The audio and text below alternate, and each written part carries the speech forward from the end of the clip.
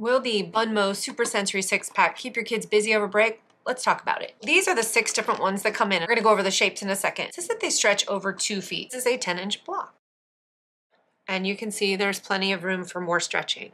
They are the perfect size to be the backbone of a nice stocking and a stocking stuffer. The reason why this is an Amazon's Choice product with 10,000 purchases just last month. It has a very calming effect for people who are anxious or when kids are out to dinner. Silent play. Parents, you're welcome. Perfect for ages 3 and up. They do kind of feel like those sticky toys that we had in like the 80s and 90s. The totem pole. The yellow is a rope.